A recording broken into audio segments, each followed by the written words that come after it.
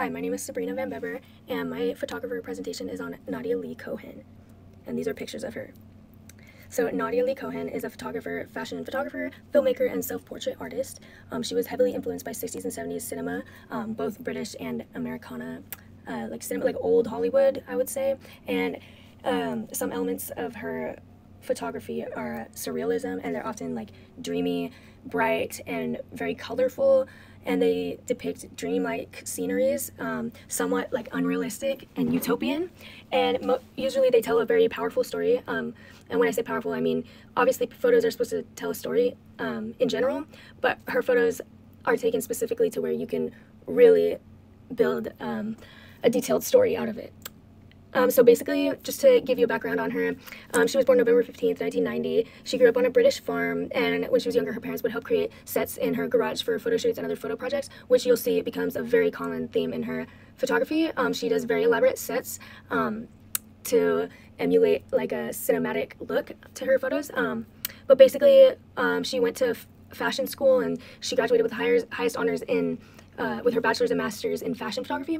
And one of her biggest inspirations and like muses behind her photography since she was young was just the vibe of Hollywood, like the glamorous perfection and brightness and hopefulness of the whole pop culture Hollywood scene. And once she got there and realized that's not at all how it really is, all of that played a role in her photography. Okay, so basically, her early work that put her kind of on the map was her American Nightmare portrait collection from 2012, which much of this was inspired by The Shining, Stanley Kubrick's take on Stephen King's The Shining, and it actually won a British National Portrait Gallery's Taylor Wessing Portrait Prize, which is one of the most prestigious photography awards you could get as a photographer. And this is a little collection from that American Nightmare, from that whole collection of photographs. So this section is it's called Viva Hooky Street, and it was shot on the set of a 1980s British sitcom, Only Fools and Horses. So this kind of shows you how she kind of frames her photos in a more like cinematic way. Like these look like they could be straight from a movie or TV show. So yeah, once we get into these other ones, you'll see. Another really important project she put out was this portrait book called Women, and there's 100 portraits of pretty much all women, and it's very hyper surrealist. There's a lot of pop culture references. Obviously it's called Women, you could probably assume it's women empowering, and that is what it is. And it's very much inspired by like retro, and like it's kind of retro futuristic. And it took her 7 years to make this because she really wanted these pictures to look like they were film stills rather than static images, which is basically just like a normal photo.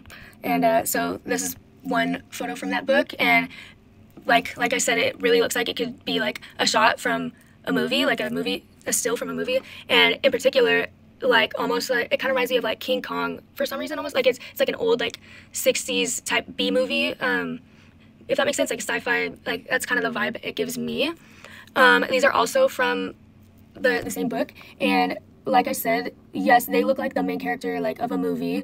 I can almost envision them like starting to talk. Like I just very much feel like these pictures are very animated and very much depict older 70s like Hollywood vibes, if that makes sense. And then these two, obviously, the one on the left very much gives me 50s Elizabeth Taylor vibes, and also, too, in these shots, I feel like the women look very confident, and obviously there's some nudity and stuff, and they still look very prideful and confident, which just kind of, and if you can see this one on the right, it's the main focus is on the woman getting her hair done, and the man is cooking for her, and he's all kind of, obviously his stomach's like hanging over, and he's very much untrimmed, and he just does not look as ready and done up as the woman does. And so it's pretty much, you can very much see how these photos communicate the point of the book, which is basically female empowerment and like freedom and stuff. So, and yes, this one too almost kind of gives me Madonna vibes, as if this was like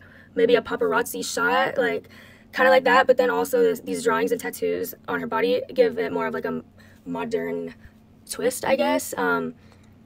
And yeah, so her style is basically, obviously you kind of got a little bit of a hint of what her style is. Her subjects are often posed in a exaggerated manner or maybe even uncomfortable. It just looks very much exaggerated. And when I say exaggerated, that pretty much applies to everything in the photo. The colors are exaggerated, the props are exaggerated, everything is just very like hyper realistic. Like it's almost like you feel like it's a fake. Like